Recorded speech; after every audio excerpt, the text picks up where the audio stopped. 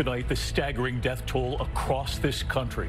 More than 4,500 dead from coronavirus. In New York, now nearly 2,000 dead, an increase of 400 in just 24 hours.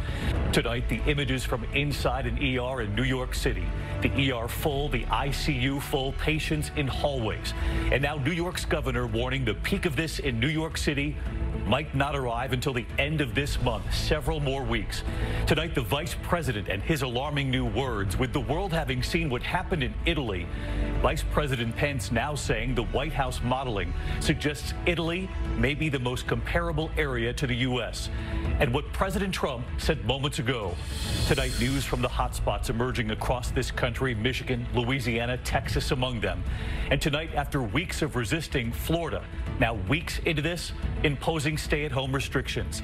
And the scene in California tonight, the pleas for help from the front lines.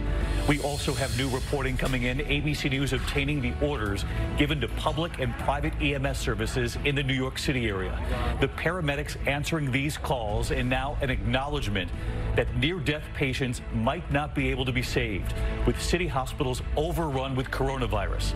What the guidelines now say for these crews on the front lines. Across the country tonight, the doctors who say even basic antibiotics are difficult to get. Another fearing he will have to deny ventilators to patients who need them. And the patients with pre-existing conditions, compromised immune systems. What one cancer patient says she was told if a choice has to be made. Tonight, the cruise ship headed toward Florida confirmed cases on board, at least 4 dead, including an American.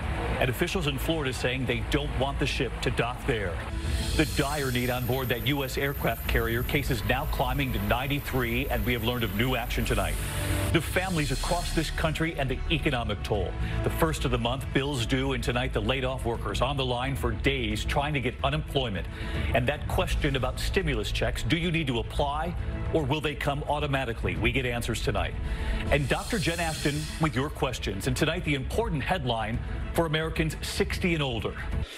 This is ABC World News Tonight with David Muir.